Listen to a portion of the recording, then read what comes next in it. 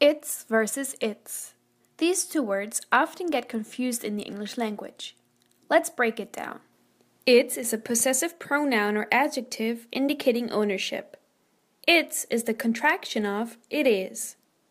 Let's take a look at this example sentence. It's great to see the dog play with its toys.